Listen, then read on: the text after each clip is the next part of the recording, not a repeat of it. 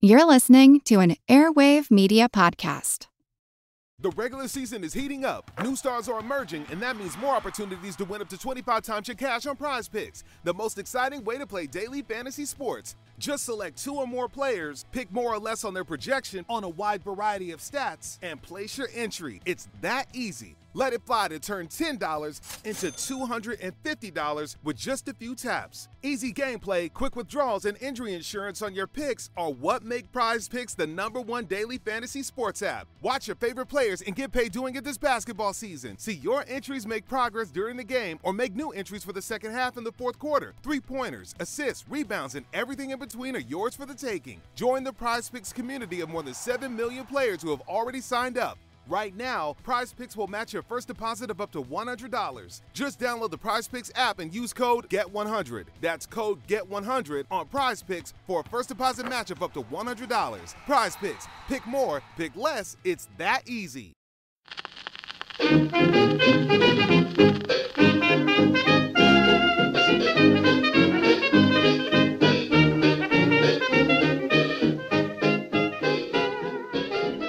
Everybody, and welcome to Who Did What Now, the history podcast that's not your history class, with me, your host, Katie Charlwood, history harlot and reader of books. And first things first, I want to apologise if I sound funny. I am quite unwell, and I've got a chest infection and a bunch of other stuff wrong with me, like just so much. I'm just a broken human, but you know that. So I'm late in getting this out to you, but it's spooky season, and I have to, and I can't let you down with this. And so here I am, desperately trying to do this, and hoping the painkillers will kick in soon. Drugs. Give me all the drugs. There is so much spooky stuff I want to cover this month. We've got vampires and cannibals and witches and other things historically that I can actually explain to you, but they're coming and they're gonna be here, and I'm very excited to talk to you about it. But I also want to thank everybody who has been still giving me wonderful 5-star reviews. You're just amazing, and it's really been cheerful when I'm like holed up in bed feeling like crap and posting pre-recorded videos because I don't have the energy to film right now. And I'm just like, just getting these really nice comments. It's very nice when you're like stuck feeling miserable like this. Also, sorry, I can feel my like chest wheezing. Also, the Irish Podcast Awards are on in November. The day after my birthday, by the way. So I'm just saying, it'd be a really nice birthday present if I were to win the listener's choice. So you basically click on the link, type in your email address, we type in my name, Who Did What Now, and then vote, and then email address, and then click on the link and verify it, and there you go. It's basically so that one vote per email address goes through effectively, and it would be really nice. The voting's up until October 19th, so it would be great to have like a late rush of stuff going in. I'm just saying. But also, this October, what is happening is I am doing my first live Irish show in Dublin. Not in Irish. I'm not going to do it all in Irish. It's going to be in Ireland, but not in Irish, because, God, I'm not that fluent. No. But anyway, I know what you're thinking. You're thinking, quit your jibber jabber and fact me. And fact you I will. But first, we're going to get our source on. Our sources are A General History of the Lives, Murders and Adventures of the Most Notorious Rogues by Captain Charles Johnson. Horrible History Scotland by Terry Deary. Come on, you think I was not going to do something without horrible history in here? Hey. One Bloody Thing After Another by Jacob F. Field, The History of the Kingdom of Scotland by Richard Burton, The Newgate Calendar, Historic UK, and of course our favourites History.com, Atlas Obscura, and a bonus shout out to the Edinburgh Dungeon. Are you sitting comfortably? Good, then let's begin. Let me take you back, gentle friend, to the 16th century. And young Alexander Bean, was he an only child? Did he have siblings? Don't know. We don't know that. There's no information. But young Alexander Bean, which honestly, very unusual name in Scotland. Just saying. I mean, after this, if you were called Bean, you would probably just change your name. 'Cause you could. But anyway. Alexander was the son of a ditch digger. His father was well liked in the community. He worked hard. He was just, salt of the earth. Just a really good fella, And he was a ditch digger. And you're thinking, that seems like an occupation. It was. Because you're in the fucking countryside. And it's the 16th century. And irrigation is a thing.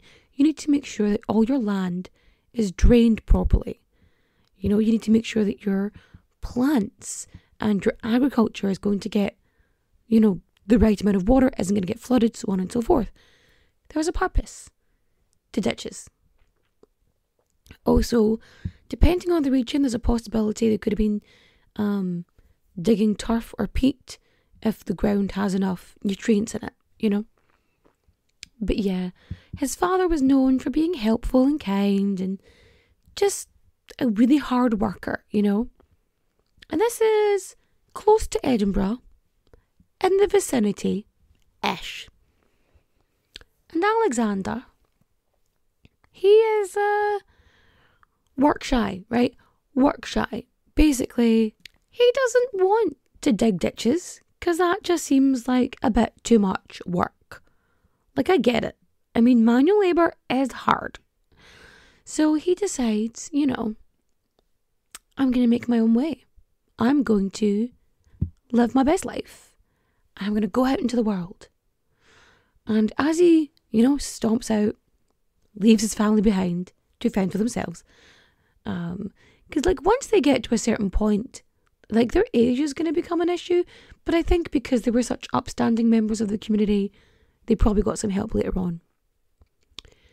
But Sawney, as he becomes known, falls in love with Agnes Douglas, known as Black Agnes Douglas.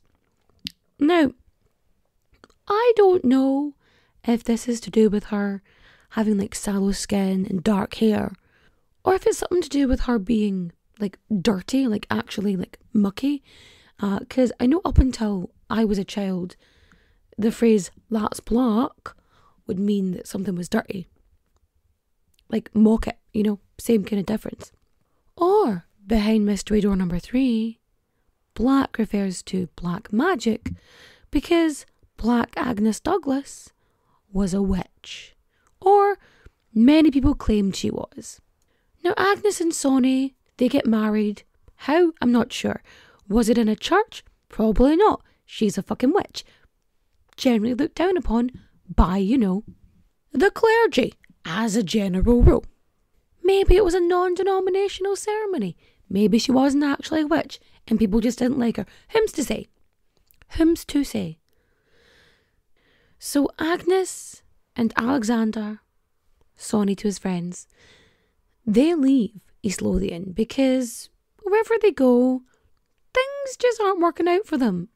Probably because he's work shy and she's a fucking witch. So, bit of an issue there. So they're going around trying to find places to stay, but they don't have steady work. They don't have an income. And neither one of them has a skill in order to maintain an income. And so they're doing general thievery, this, that and the other, scrounging, begging, other such things. And so they end up leaving East Lothian, which is just outside Edinburgh, right? And they go all the way across the country in Scotland. Did I mention we're in Scotland? I feel like I should have mentioned we're in Scotland. We're in Scotland, by the way. 16th century Scotland. Queen Elizabeth I is still on the throne in England. And King James VI of Scotland, soon to be James I of England, is sitting on the throne in Edinburgh. King James VI is Mary Queen of Scots' son. Context. So, Sawney, he and Agnes make it all the way to Ayrshire, which incidentally is where I used to live. So, they're in Ayrshire. I used to live in Kilmarnock, which I think is North Ayrshire. I think. Anyway, they get to South Ayrshire and they get to Girvan and such. And Sawney, like most of us, not a big fan of landlords, and he proposes an idea to Agnes. Babe, wifey, love of my life. Imagine this.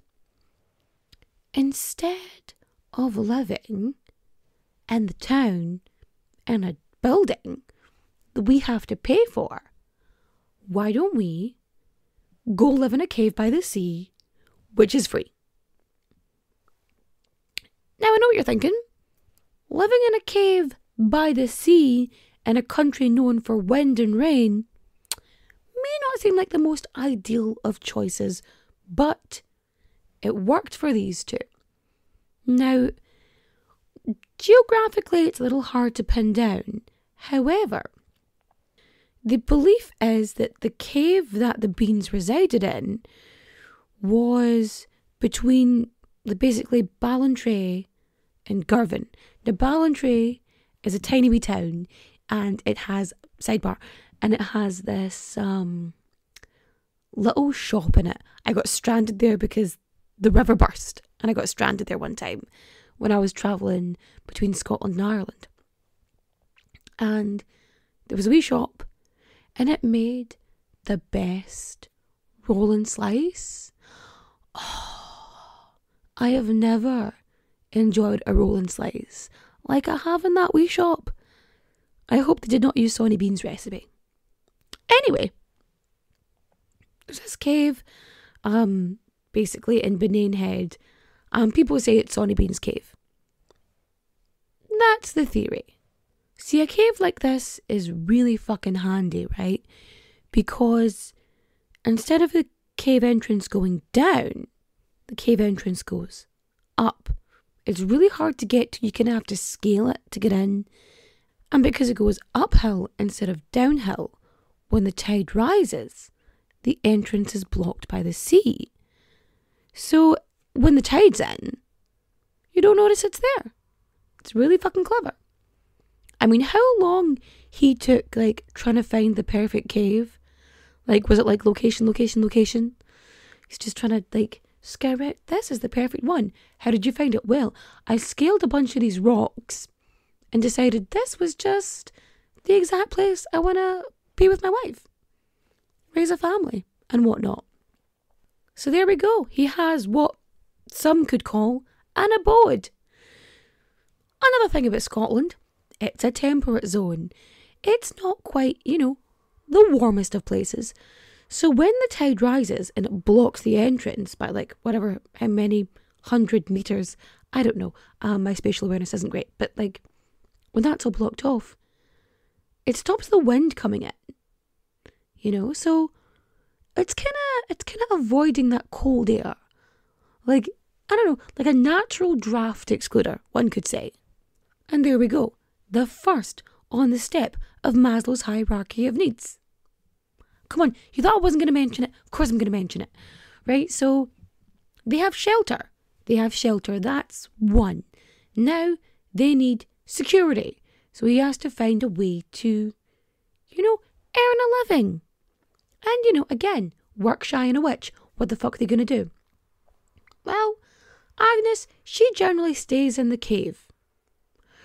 I don't know if it was too much hassle to get out of the cave, or maybe she just liked being in the cave all the time, or perhaps she was agoraphobic and was quite happy staying in the cave. Maybe? Anywho, he's I gotta provide for my new wifey. So what does he do? Obviously, lots of little roads along the coast, going from one town to another, travellers, traders, so on and so forth. I mean, I was going to say daylight robbery. It's not daylight though. Nighttime robbery. Under the cover of darkness. And so Sawney starts being a highwayman. But not like Dick Turpin. Oh, by the way, Dick Turpin, also a dick. But we'll discuss that another time. He starts just robbing people. Which is, fair enough. 16th century Scotland. You live in a cave. You're going to rob some people. And so he starts robbing them. And then he's like, oh, okay, what if they recognise me? Best thing to do is to get rid of the witnesses, right? So he just starts killing them after he robs them. Or kills them, then robs them. I'm not sure exactly how that process worked. I'm sure it was a trial and error thing. He would rob them first, then kill them. Or he would then kill them, then rob them. Because the last thing he wanted was to lead people back to his cave where his lovely wife was.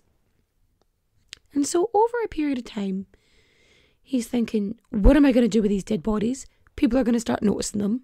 Because he might be work shy, but not an idiot.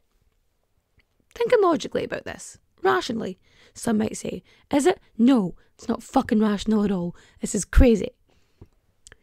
He's like, what am I going to do? Oh, I know. We'll just eat them. Which, by the way, absolutely bonkers. Here's the thing. If the answer is cannibalism, ask a different fucking question. Because here's the thing.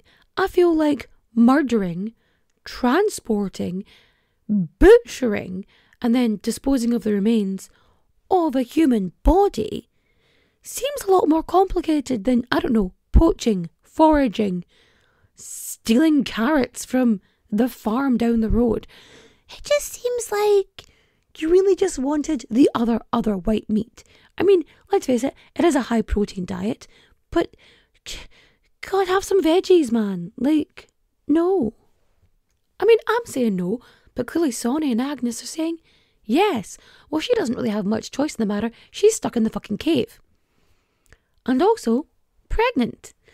Because see, what happens is this couple start having babies. And they have at least, was it 15, I think? No, 14. They had 14 beanie babies. I regret nothing.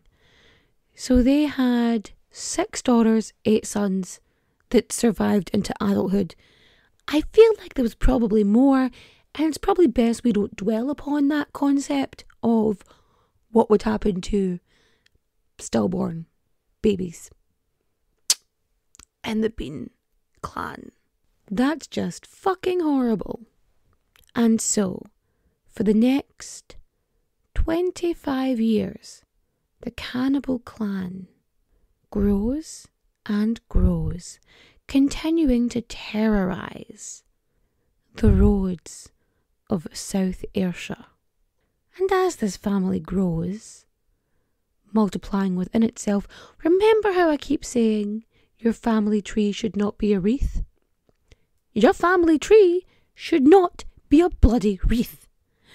So here it goes, swirling and swirling. They end up with 14 children. 6 daughters, 8 sons, 18 grandsons, and 14 granddaughters. There's a fuck ton of beanie babies. Fuck ton of beanie babies. So many. So there they are. And over 25 years, I mean, you're thinking Sawney isn't so spry at this point. But apparently, that incredibly high protein diet seems to work for all the gym rats. Also worked for Sawney and his cannibal clan. So, the girls and women, they would stay inside the cave. They had learned to butcher and strip the bones and, all the things that women do in 16th century caves, I guess. Well, the men and the boys, apart from the infants, one would assume, they had spent the last quarter of a century refining their craft. And by refining their craft, I mean got really, really good at, like, guerrilla murder. That's basically it. Like, guerrilla murder. Not the murder of gorillas. The other type of guerrilla. Like guerrilla warfare. They would go out under the cover of darkness. Like, they were generally nocturnal at this point anyway, because they would stay in the cave during the day. Like, remember, the tide comes up, they're blocked from sunlight. Like, I don't even know if they have oil lamps in there, or whether they just got accustomed to the darkness. So, they're doing this, and they would go out in the night and wait for travellers to go across the road. Easier in, like, autumn, winter, when the days are shorter. More nighttime. Easier to catch. Spring, summer, limited window. Just put it out there. Like, you gotta be quick when it comes to spring, summer. Just facts. So, they had become, like, a well-oiled machine. They were really good at, like, catching, grabbing a person, and I would assume also their horse. You'd think they would eat more horse. I mean, you'd assume they would eat some horse, right? They wouldn't just waste the horse. I would be surprised if there wasn't a commotion, at the amount of random horses without people on them, or why is there an abundance of horse corpses along this road? I don't know. Like, no. Clearly, the horses would be involved. So they would take everything back to their cave. And they would, the bodies. And also trinkets, clothes, jewellery, general stuff people had. They collected. They hoarded in their cave, like shitty dragons. Now, one of the jobs that belonged to the women of the cave was obviously the preparation of the meat. And also preservation of the meat. One of the things they did was pickling. Now, how they did this in a cave when you really needed heat and a lot of vinegar. Like, effectively, in order to pickle it and have it sealed and secure, you heat it up, you boil it. Are they setting fires in a cave? Would not people notice smoke coming from a cave? It just, Anyway, they would pickle body parts, for later, for a midnight snack, a nibble. And they were doing this over the years. And here's the thing. People did notice that travellers were going missing. But again, 16th century Scotland. There's animals. You've got, like, foxes. Maybe a wolf or two. A stray dog. I don't know. A deer that's disgruntled. I think the bears had probably died out by then. Like, way ancient, like fucking elks. Like, there are these, like, ancient deer that were massive, but I think they're probably all gone at this point. That being said, I'm not exactly an expert on 16th century Scottish fauna, but I still think wolves were about. I feel like wolves, or again, rabid dogs, an angry badger. I'm just listing countryside animals now. I'm like, animals from the British countryside. A badger. But no. Initially, the thought was, these are animal attacks, Nothing untoward, because, it's the 1500s. Sometimes bad shit just happens, We've already had plagues, wars, reformations, shit goes down in Scotland. But then, over time, more people were going missing, especially travellers. And suspicion started to fall on tavern owners and innkeepers, because generally these were the last people to see travellers before they, disappeared off the face of the earth. So then when, body parts started washing up on the shore, people started to get suspicious, and then they started to get bloodthirsty. And a bunch of innocent innkeepers, tavern owners, so on and so forth, got accused of murdering these people. And under vigilante mob justice, they were hanged for those crimes. Crimes committed by the clandestine cannibal clan of Sawney Bean and his bloodthirsty brood. But the clan's luck was not going to last forever. In one of the villages nearby, a fair is being held. Which village? We're not sure. What fair? No clue. It's not written down anywhere. But there's an event happening, and a man and his wife are travelling back from the festivities when they are set upon.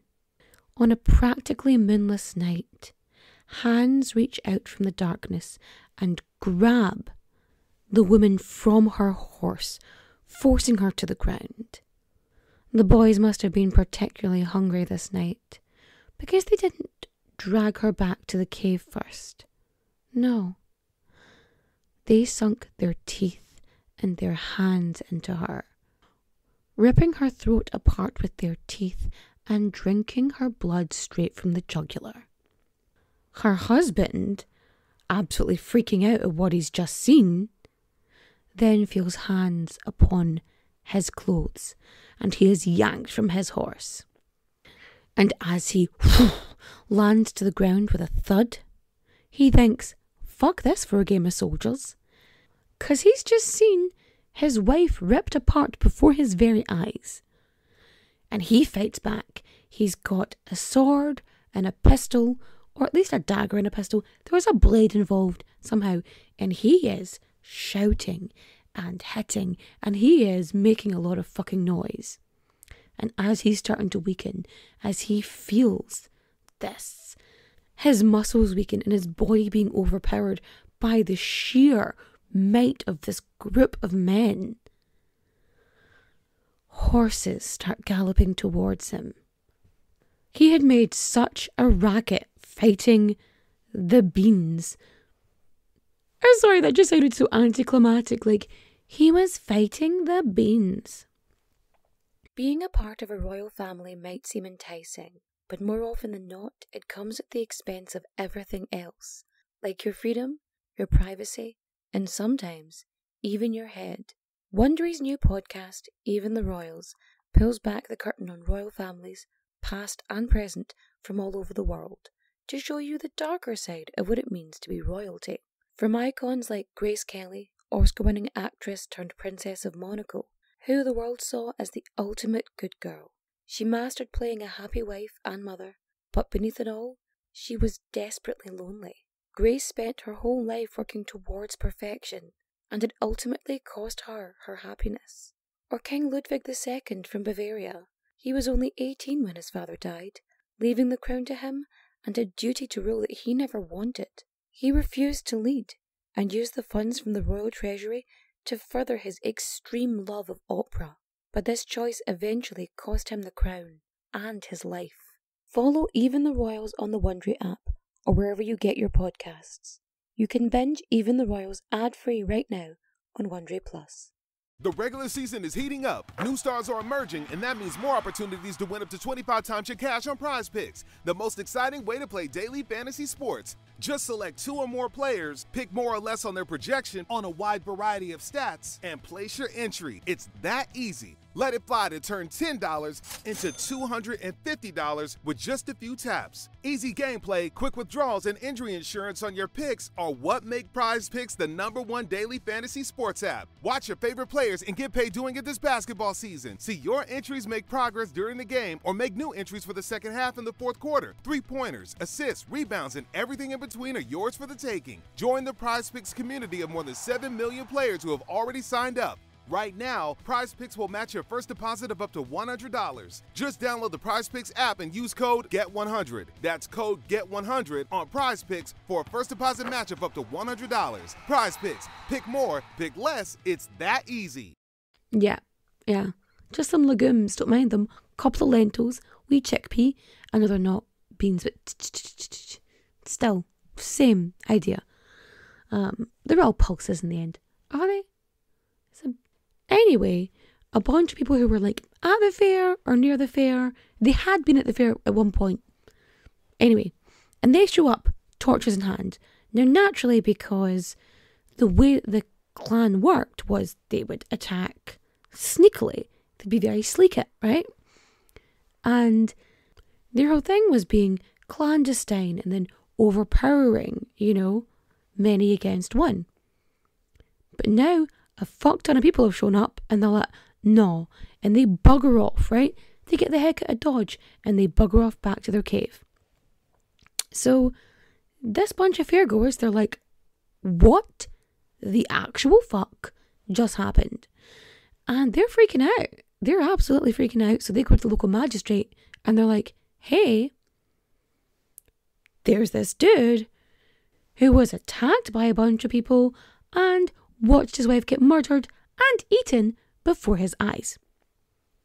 So yeah, this was the one thing the Bean clan have never had to deal with. A living witness. Like, no one had ever survived this long. No one had ever made it past them. No one could describe them. No one could explain what had happened. And here he was, living proof of what had really been happening to those travellers for 25 years. The magistrate is like, well, this is kind of a big deal, and we certainly don't have the manpower to deal with it because the police force doesn't exist yet. So I'm going to send a message to the king. And so King James VI shows up with 400 soldiers, right? And a bunch of bloodhounds. And so the bloodhounds lead the soldiers, and of course, King James, to the cave. The cave which was so often overlooked because, high tide, everything else I mentioned before, they're like, nobody could live in this cave. It's a fucking cave. Who lives in a cave? The past? Not us now. No. And as they step into the cave, the stench, the repugnant and putrid odour stings the nostrils. And a bunch of the soldiers, of these king's men, are so disgusted by what they're seeing lining the walls of these caves. They just start throwing up. Like, they are just puking everywhere. Because there are entrails and blood and, fecal matter and whatnot. Because, hygiene not top of the list in a cave. And the clan are holding themselves to the sides of the wall as these men storm through with their torches. They find barrels with body parts. There are items and trinkets, jewellery, just a bunch of random shit they just stole off these people before, eating them. And the clan, they're just frozen, because they've never really been confronted. They never had to deal with this because everything they did was about overpowering other people. Now, what happens next? I've heard it two ways. The first of which being so disgusted and horrified are the king's men and the king at this just awful, vile cave and its inhabitants that they decide to fill the entrance with gunpowder and just blow it up, sealing the beans in the cave, leaving them to suffocate. Now, the other version is that when discovered, the entire clan, they just give up. They don't fight. They just allow themselves to be captured. And so they are. And they're taken over to Tolbooth Jail in Edinburgh. And then they're moved to Leith, and then Glasgow. And there isn't a trial as such because, overwhelming evidence, definitely guilty. And also, if the king says he wants you to die, it's kind of going to happen, Yeah. Also, the Bean clan are seen as subhuman. Probably doesn't help that you've lived in darkness most of your life. And you've had a diet of, human flesh for most of it. If not all of it. And also, probably having issues because, all of the incest. A clan that has existed for 25 years. With Sawney and Agnes, their children, and then their children. They're being put to death. Fucking children. We don't know if there's infants, it's not explained, we're just told. But if you look at this timeline, it's 25 years. That's... you take puberty into it, there's going to be kids here. So all of the men of the Bean clan, they have, how do I put this gently? They chop off their ghoulies. Yep. Meat and 2 veg, hacked off and then thrown into the fire. Then they do the same with their hands and their feet. And then they let them bleed out. And while this is happening, all of the women and children are watching. And once the men are dead, the women and the children are tied to stakes and burnt alive. And the citizens of Scotland rejoiced. Now, what's weird about this is effectively, it sounds like the punishment for treason. Because the punishment for treason at this time was being hung, drawn and quartered. If you're a man and if you're a woman, burnt at the stake. Now, how you can charge a child with treason, I don't know. But it is a weird death. I'm just saying. And so ends the horrific tale of Sawney Bean and his cannibal clan. Or does it? Now here's the thing. I am obsessed with stories like this. I went to the Edinburgh Dungeon when I was 12 or something. And they did a thing about Sawney Bean. And they still do it now. And I was unfairly targeted by the cannibal clan. I was also put in a jail cell. And I'm just saying I was very almost barked too. I felt targeted. I'm just saying. But the thing about Sawney Bean is I'm obsessive. I hyperfixate and I look into things. And what sounds like a horrific story from the past is, well, my speciality.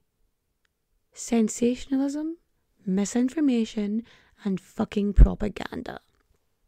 You see, there is no historical record of Sawney Bean ever existing. Nothing. There's no documentation of the crime, of the punishment. It doesn't exist. It's not in any 16th century law book. It's not logged. It's not there. And most importantly, this is a story involving King James VI. King James, the one who did the Bible. King James, the fucking arsehole. I hate him so much. I hate King James. I hate him. One day I'll do an episode on him, and it'll just be me calling him a bastard the entire time. King James, when he did something, he was kind of vocal about it. We all know about the gunpowder plot. We all know about Guy Fawkes. And nothing really happened. He wasn't even assassinated. There wasn't even a tiny explosion. There wasn't even the possibility of an explosion because there was a fucking rat. You know what I mean? And everybody knows all about it. He kept talking about how he survived, like the plot and blah, blah, blah, blah, blah. He made such a big fucking deal about it that we all know about. Remember, the 5th of November, gunpowder, treason and plot. We know it, you know? He made a big deal about it. He didn't say shit about this, which should tell you something. There are no contemporary accounts to anything related to Sawney Bean. The first sort of written information we have regarding Sawney Bean, like Sean Connery. No, Sawney Bean is in the 17th century. So like a century later. And weirdly, crazy random happenstance, it shows up in the Newgate calendar. Now the Newgate calendar was basically this newsletter, book, some might say, released by Newgate Prison. Because like a lot of famous people, famous killers and whatnot, like the origin of true crime, some might say, it got published. They would write the tales of like this person and the crimes they did and whatnot. But something that started getting really popular was crime fiction. Like a Penny Dreadfuls, which wouldn't come around till a little bit later. Like, I think Oliver Twist was referred to as, like, a Newgate calendar. It was basically seen as sort of, I don't know, tabloidy, sort of, you know, not highbrow, effectively. But anything that's made for, you know, regular people is often seen as not highbrow. Like, Shakespeare wasn't made for the elites. It was made for the masses. But because language has evolved, we assume that it's elite. When really, it's just full of dick jokes, man. I don't know what to tell you. It's just full of jokes. And also, incidentally, crime fiction. But yeah, like the Newgate calendar, things like that. It would be like the chapbooks. If you listen to my series on the 5 canonical victims of Jack the Ripper, I think it was Catherine Eddowes, who was with Thomas Conway, who would sell chapbooks. So chapbooks would have the tales of true crime, not so true crime, so on and so forth. Just entertainment for, you know, the regular folk, you know. So this story appears in chapbooks in the Newgate calendar in like the 17th century in a very convenient time, which was after, I think, the 3rd Jacobite rebellion against King Charles I. And the way that Sawney and his family are described in this story, they are seen as wild and horrid, and this is what happens if you leave them to their own devices, if you don't control them, you know? This was a way of showing how savage and wild and just how uncivilized the Scots were in comparison to the English. Now, the tales about, like, English killers and whatnot, Welsh even, during this time period, they're never as horrid as what is happening in this particular tale. Now, this story itself does have inspiration before this, because there's the story of Christie Creek, I think it is, and he was a man who was out hunting. There was a hunting party. And, you know, there's not a lot of game going on. He was a butcher. And they're like, listen, I got skills. Let's go out. Let's hunt some food. Let's go, fellas. And so out they go into the hills. And they're not finding anything. And the first thing they do is start eating their horses. And then when one man dies of starvation, Christie's like, waste not, want not. and thus starts the craving for human flesh. There are some similarities between this tale and the tale of Sawney Bean, except this happened an entire century before. Oh, and I almost forgot, like, the name. The name, right? Okay, so Sawney Bean. You see, Sawney is short for Alexander, or at least it was at the time. It has gone out of fashion. I can see why. So, you know, we would say like Alex or Xander or whatever. Back in the day, they would go Sawney, you know? But Sawney, the way that it was used, it was kind of like a mockery name. Like, the way jock is today, like, if you call someone jock, it's like a sort of detrimental term for a Scottish person. It's kind of like if you call an American, like, boy, just calling them Chad. Just, it's always a Chad, isn't it, right? I was trying to think of, like, an Irish one, and the only thing I can think of is Paddy, except for the fact that, like, there are so many Paddies here that are known as Paddy, like, it's not even a thing. Like, are you going to try and insult us? Sure. Go on, lad. Take a crack at it, like.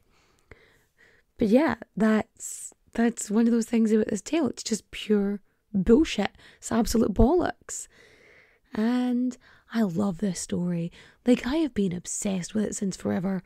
And as much as how horrible and how much we like to think this is what happens to people, generally aggressive, incestuous cannibal clans, not really a common occurrence, you know? Rare. If ever, some might say. But that is the end of our story. Now, if you want to go to my Dublin gig, by the way, if you're in Ireland, on October 22nd, 2023, then just click the link in the description down below. Also, if you haven't voted for me in the podcast awards, go ahead and do that. Yay! It'd be amazing. And I do actually have stuff I need to post on the Patreon because it's getting ridiculous now. Like, I have it there. It's ready to go. I just need to, like, physically post it. It's all I've got to do. It does mean having to transfer through, like, one phone to the other. I know, which is, like, the hassle part of it. But I'm going to take some Lemsip. I'm going to take more drugs. And I am going to try and get some sleep. Don't forget you can follow me again, Whips, on the socials. Oh, if this is your first time here, I'm sorry. I'm sick and I'm usually funnier than this. Okay. So, recommendation time. I'm going to recommend, because it is spooky season after all, I am going to recommend for reading The Haunting of Hill House by Shirley Jackson. For listening, just thriller on repeat. No, but seriously, you should listen to my delicious friend Paul's podcast, Kraken's Cabin. I think he's reading some really interesting sort of horror stuff, some spooky things over October. You should definitely give him a listen. And for watching Addams Family Values, I don't care. You should all watch it. It's the best. Go watch it. Debbie. I love Debbie. Debbie would fit in so well with the Addams family if she just wasn't so sneaky. I'm just saying. Like, they would help her. That's all. Like, maybe. For the right reasons. I feel like they would. But yeah. Addams Family Values. Perfect. Perfect movie. So yes, with that, I'm going to bid you all good night. Adios. Au revoir. Auf Wiedersehen, my friends. Bye-bye.